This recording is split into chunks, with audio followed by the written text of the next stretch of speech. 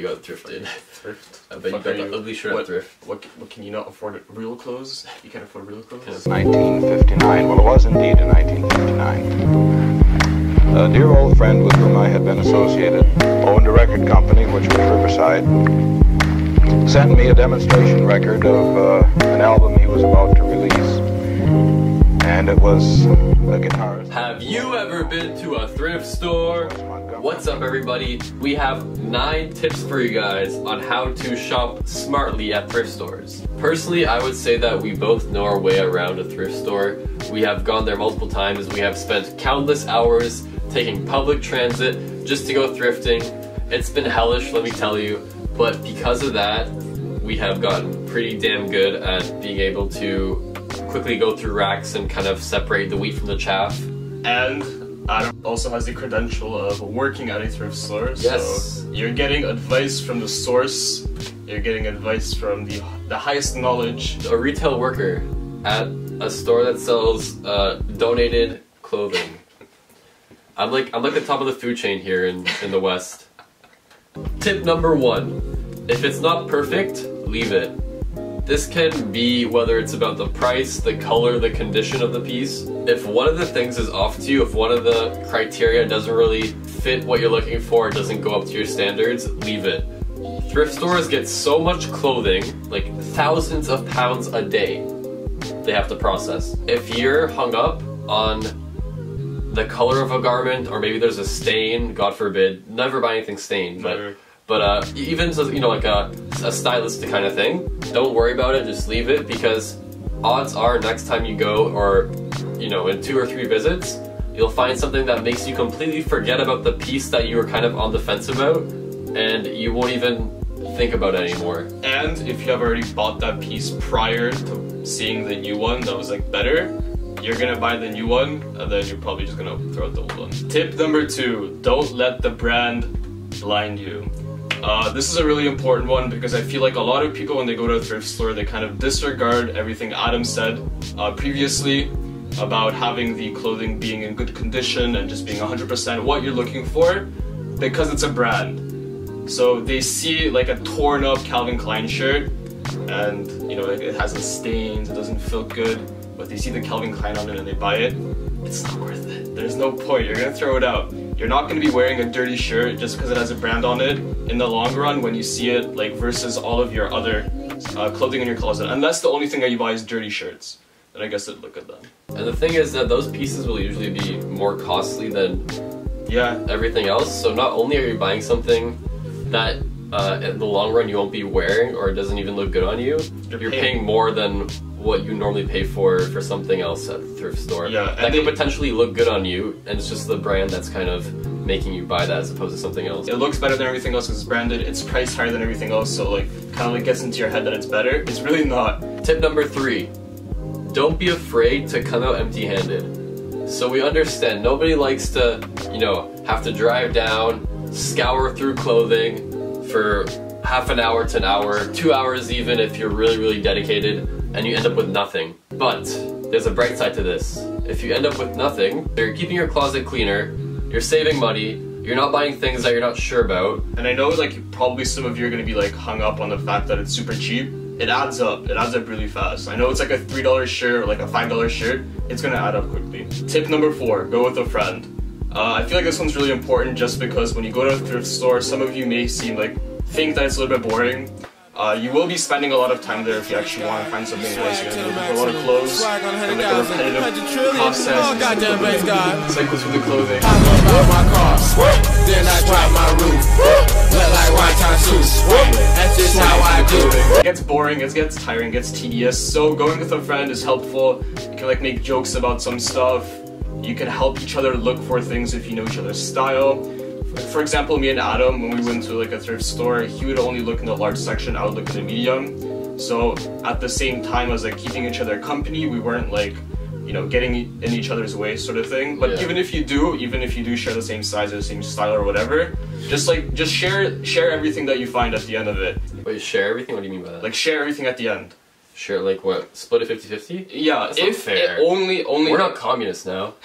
If one person starts on the side that has like all the new clothing and the other person doesn't, like starts on the other side, It's not the really other fair. person's an idiot.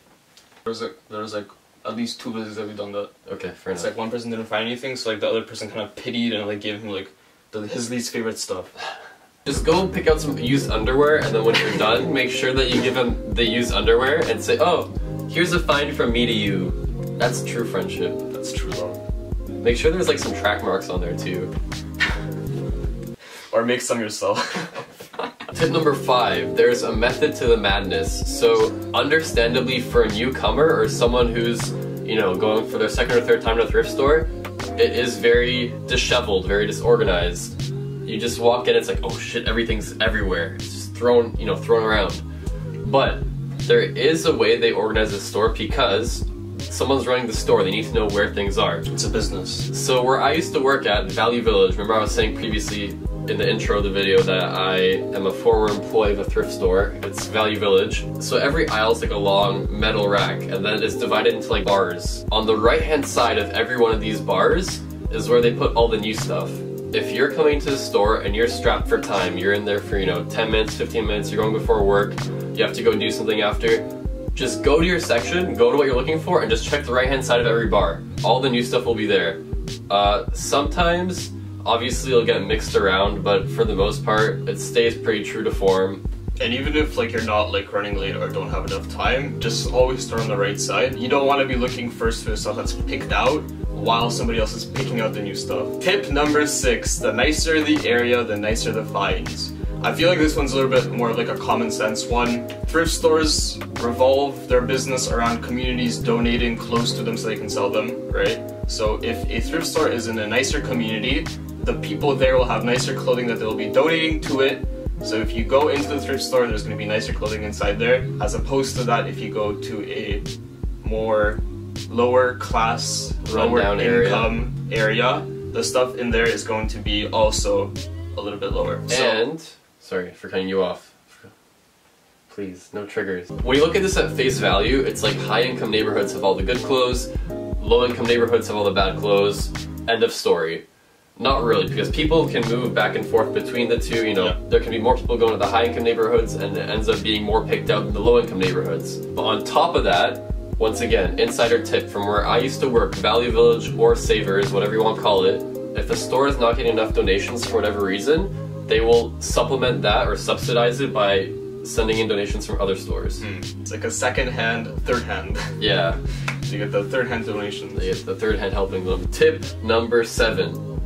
Shop out of season. This is a good tip in general for buying clothes, period, because you'll get good deals. But for thrift stores especially, I find that the sales there are like really crazy. It's like, you know, if it's around fall time and they're trying to get rid of their shorts, obviously, right? No one's gonna wear shorts in the fall or winter. They'll be like, buy 1, get 3 for free. So it's like all the out of season sales already, plus the markdown of a thrift store on steroids. If you get like an email subscription to like some of the thrift stores, they'll just like send you notifications like a week prior to like their sales. I know that places like Salvation Army and Goodwill, they have like a daily special, so every day you come in, there's a different thing on sale. Tip number 8, lower your expectations. A lot of people think that when they go to the thrift store, they like see those YouTube videos where they find like those grail pieces, those like crazy insane branded pieces. You're not going to be able to really find that often. Maybe you will once in like, you know, 100 visits, but it's not very common. Just so you don't get kind of let down, don't have high expectations for the first time you go thrifting. I don't want to discourage you from going thrifting, but there is a process to it. You're not always going to be 100% satisfied with your visit. It's very time consuming. If you really want to dedicate your time to it, like we like to sometimes, it's worth it. It is fun when you go with like a friend or something like that, but it's fun for the reason that you're able to find something nice, but it's not fun for the reason that you will 100% find something nice. You can't go in with that mentality because you're going to be extremely disappointed. Tip numero, I don't know Spanish. Neuf. It's French. Tip number 9. Okay. Vintage stores and higher end thrift stores do exist. So if you're not willing to sift through with the unwashed masses, you can go to things like vintage stores. Was that funny? Yeah, unwashed I was masses. thinking about the people there. Yeah, they are the unwashed masses. Like, come on. Come on. I don't want to be mean, but some of the people you see at thrift stores are kind of funny. They're like Funny.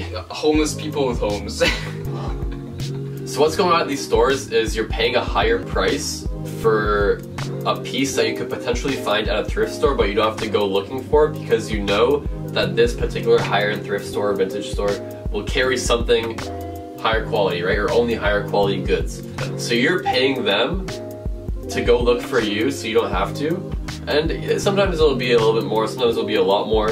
But in general, if you want to save your time, you know, if we had this time-saving tip from before where you just go to the right-hand side of the bar, this is like way more. It's like worlds above. In some areas, I guess the more gentrified parts of bigger cities, vintage and higher-end thrift is becoming kind of like a more popular niche. You're seeing more of these stores pop up. For sure. So really, it's not that hard to find if you're in a bigger city. Just Google vintage. Or like top 10 vintage and then like your city's name.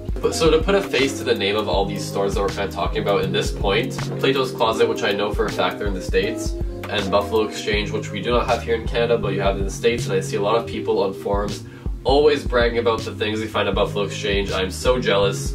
Like John Elliott pieces for $15. What the fuck is up with that? Pretty much, vintage and higher end thrift do exist. Go look for them. They will serve you tremendously if you have a little bit of extra money to burn, but you still don't want to buy full, you don't want to pay full price. Those are your best friends. Those are our 9 tips for thrift. This is a little bit of a different video from what we usually have on the channel. We never had like a discussion, kind of just talking to you guys.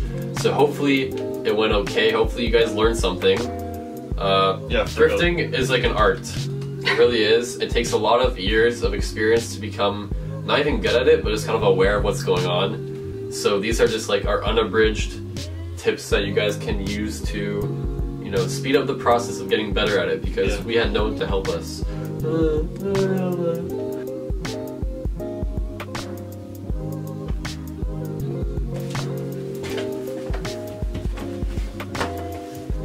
Peace out, homies. Peace out. Peace out. Support local thrift. Support local thrift. Support local thrift. Support local thrift.